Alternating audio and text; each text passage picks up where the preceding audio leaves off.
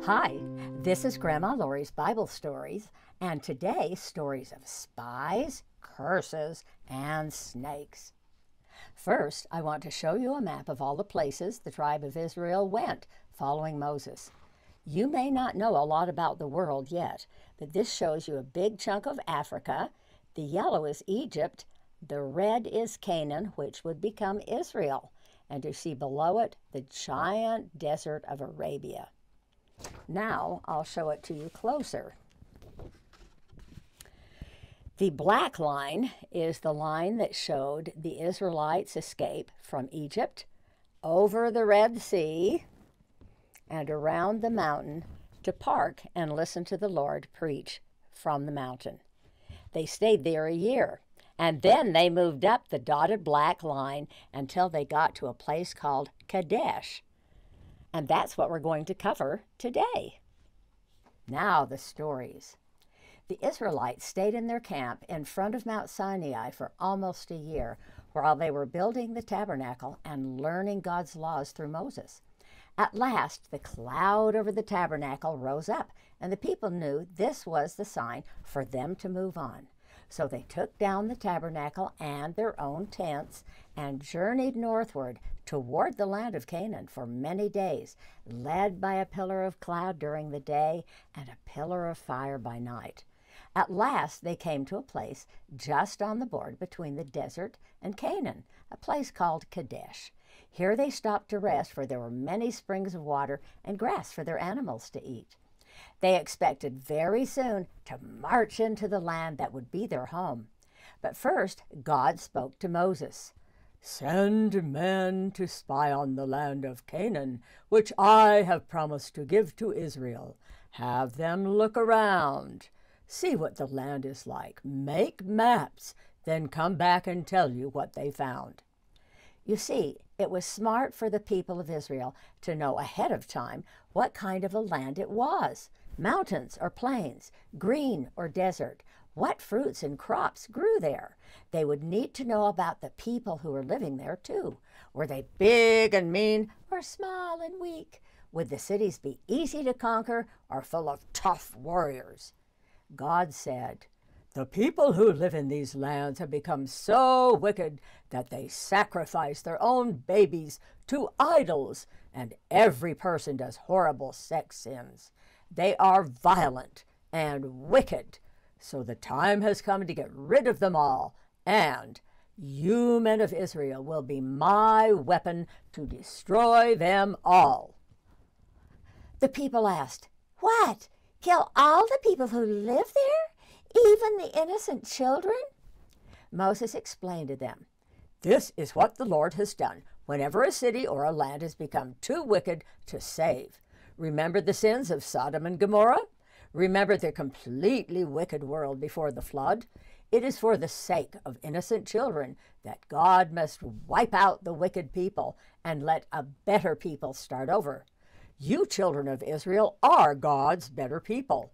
Since no child can grow up in these lands without them learning to become wicked as well, God will take these children's spirits straight to heaven without any pain." So Moses chose special spies. The 12 men he chose would creep through the land and find the best places to live and to farm. Later, they could guide the tribes to live in the best areas of the land. The spies could figure out clever plans to conquer the wicked cities. These spies needed to be smart, cunning, and brave for such dangerous work as this. Moses chose the smartest, bravest men of high rank among the people, one strong leader from each tribe, 12 in all. One of the men was Joshua, who was Moses' best helper in taking care of the people. He was from the tribe of Joseph, who was sold into Egypt. Another was Caleb, a great young man who belonged to the tribe of Judah. These 12 men split up into pairs and went out. They traveled through all the lands of Canaan. They looked at the cities, examined the fields, and wrote down what they saw.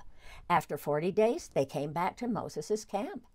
While Joshua and Caleb were on the way back, they cut down a massive cluster of ripe grapes, which was so heavy it took both men to carry it between them, hanging over a staff. But strangely enough, the spies had both very good and very bad reports. One spy said, "We found this a rich land. There is grass for all our flocks, and fields where we can raise grain, and trees bearing fruit, and streams running down the sides of the hills." Another continued to say, "But we found the people there are very strong. They are men who love war. They have cities with walls that reach almost up to the sky, and some of the men are giants." The first man agreed. "Yeah, giants so tall we felt like grasshoppers next to them." But Caleb spoke up. "Yes, that may be true, but we need not be afraid to go up and take the land. It's a wonderful land, well worth fighting for. God is on our side, and he will help us overcome those cities and their wicked people, even the giant men." The other spies were afraid, saying, No, there's no use trying to make war on such strong people. We can never take those walled cities, and we dare not fight the tall giants." Then all the people who had journeyed hundreds of miles from Egypt to find this very land became terrified by the reports of the other 10 doubters. They moaned and complained, afraid to go on. Here, on the very border of Canaan, they didn't dare enter it. They forgot all of God's miracles. They were so scared, they cried out against Moses and blamed him for bringing them out of the land of Egypt. They forgot about all their hardships in Egypt, their toil and slavery, and they wanted to go back to Egypt to live. They cried, "Let us choose a ruler in place of Moses, who has brought on us all this trouble. Find us a man who will take us back to the land of Egypt." But Caleb and Joshua, the 2 brave spies, said, "Why should we fear? The land of Canaan is rich with milk and honey. If God is on our side, we can easily conquer the people who live there. Have you forgotten God's mighty miracles? Let us not rebel against the Lord, nor disobey him and make him our enemy." But when the people heard that, they got so angry they were ready to stone Joshua, Caleb, and maybe even Moses and kill them for putting them in danger. At this point, the Lord had it with these complainers and cowards. He let his glory rise up from the Holy of Holies, fill up the whole tabernacle, and blaze out into the faces of the people. Out of the glory he spoke to Moses, where I'm sure everyone could hear him. "How long will this people disobey me and despise me? Such cowards shall not go into this good land that I have promised them. Not one adult shall enter in except Caleb and Joshua, who have been faithful to me." The Lord's voice made the people afraid. They began to weep and wail and try to back away from the Lord's anger and glory. But the Lord spoke on. "This is my punishment and my decree for this disobedient people. All of the people who are 20 years old and over 20 shall die here in the desert.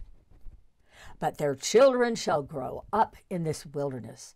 They shall grow strong and be obedient, and when they become men, they shall enter in and own the land that I promised to their fathers. You whining people are not worthy of the land that I have been keeping just for you." The people began to cry harder and deny that they had rebelled against Moses and God. "We didn't mean it. Give us another chance, Lord." But there would not be another chance for these disobedient, complaining, cowardly people. The Lord said, "Now turn back into the desert and stay there until you die. After you are dead, Joshua and Caleb shall lead your children into the land of Canaan. Meanwhile, you people shall live in the desert for 40 years, instead of going now into the promised land. Now the people felt even worse than before. They changed their minds as suddenly as they had made up their minds before. No, they all said, we will not go back into the wilderness. We will go straight into Canaan, and we will try to conquer it, as Joshua and Caleb have said. Moses warned them, no, you must not go into that land, for you are not fit to go, and God will not go with you. You must turn back into the desert as the Lord has commanded. But these foolish people would not even obey. They rushed up over the mountain and tried to march at once into the nearest land called Kadesh. But they had no leaders. None of the men were trained in warfare. In a confused mob, they rushed upon the people of Kadesh. The people of Kadesh attacked back with all their years of experience in warfare. They killed many Israelites and drove the rest back into the desert. The Israelites, discouraged and beaten, at last obeyed the Lord and Moses and trudged once more back into the desert, following the holy tabernacle. And in the desert, on the south of the land of Canaan, the children of Israel wandered round and round for nearly 40 years, and all because they would not trust the Lord. You know, it was no surprise that the Israelites should act like foolish children, eager to go back to Egypt one day and then eager to fight the Canaanites the next day, because through 400 years they had been weakened by living as slaves. They hardly knew how to care for themselves and certainly did not know how to survive in battle. In their hearts, they were still slavish and weak. God showed Moses that they and their children needed to have a free life in the wilderness, even if it was a very hard life. Their children, growing up as free men, began to be trained for war. Those bold children would be better fit to win the land of promise than their fathers would have been. The young men grew up to learn the skills of soldiers with bows and spears and slings and swords. During these years, one by one, the old people died off. In time, Moses' sister Miriam and his brother Aaron died too. The high priesthood was then given to Aaron's son, Eleazar. But even after the 40 years, they saw that the Canaanites and Amorites who lived nearby were still too strong for them. So they sought a different road into Canaan. Instead of going straight into Canaan, they went way up around the side.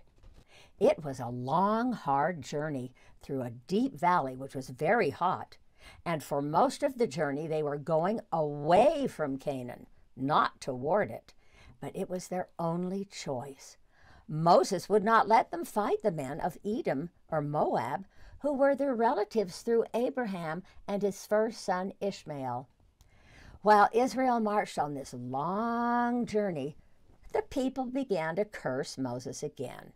They said, "Why have you brought us into this hot, sandy country?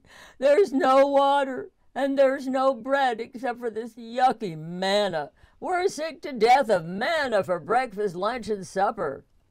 Another called out, "We wish we were all back in Egypt again. We had all kinds of things to eat and drink, and plenty of water for our animals." Their constant complaining made God angry at the people. So he sent them a very strange lesson, a lesson that would teach many of them obedience and faith. God suddenly allowed thousands of poisonous snakes to crawl into the camp of Israel. Those snakes slithered along the people and bit them. These snakes were called fiery serpents because their poisonous bite felt like fire. Their eyes and flickering tongues seemed to flash out fire. Their bite caused people's flesh to swell up and burn like the devil. Many of the people died. They cried out to Moses for help. They were perfectly aware that they were being punished for speaking against Moses again. They knew that when they spoke against Moses, they were speaking against God, who was leading them. That made them weep pitifully. We have sinned against the Lord. We're sorry. Truly, we're so sorry. Save us, Moses, save us. Many cried, Moses, pray to the Lord to take away the serpents from us. So Moses prayed again for these rebellious people, as he had prayed so many times before. God heard Moses' prayer and said, Moses, cast a serpent out of brass that looks like these fiery serpents in the camp. Set it high up on a pole where people can see it. Then tell everyone who gets bitten to look at the serpent on the pole, and he shall live. Here's one artist's picture of what this serpent on a pole looked like. And Moses is saying, just look at it. Just look at it, and you will be healed. Moses did as God commanded him, made the serpent of brass, which looked like a fiery snake, and fastened it to a tall pole. He lifted it way up high where everyone could see it. Then Moses cried out to the people, Come closer, my people. Come and look at the brass snake, and you will live. So anyone who had been bitten by a snake could crawl or stagger to where he or she could look at the brass snake. Quickly, their bite stopped swelling and hurting, and the bite did not kill them. But here's something the people did not know. This brass snake lifted high was a symbol of Jesus Christ, even though it was shown long, long before Christ came. Centuries later, Jesus told the people of his own time, as Moses lifted up the serpent in the wilderness, even so must the Son of Man be lifted up, that whosoever believeth in him may have eternal life. So I'll bet you think that all the people rushed to Moses to look up at the brass snake and be cured. Nope. Just like doubters today, many of them said, That's just stupid. How can I be healed of snake bite just by looking at some dumb brass snake? Huh, Moses says so, but I don't believe him. Besides, I hurt too bad to go look at a dumb snake. I'll just stay right here and die. And guess what? That's exactly what hundreds of Israelites did. They stayed right where they were when they got bitten, and they died. They would not even turn around and look. After all the miracles from God that Moses had shown them, too many men and women refused to even turn around and look. Can you see the comparison of the snake on the pole with Christ raised up on the cross? People bitten by the fiery snakes could look at Moses' brass snake and be healed. Also, sinners, when they look upon the crucified Christ and believe, they shall live. All we have to do is look to Christ on the cross, learn of him, follow him, obey, and we will not die to God. We will live in heaven with Jesus Christ and Heavenly Father and all of our dearest loved ones and be happy forever.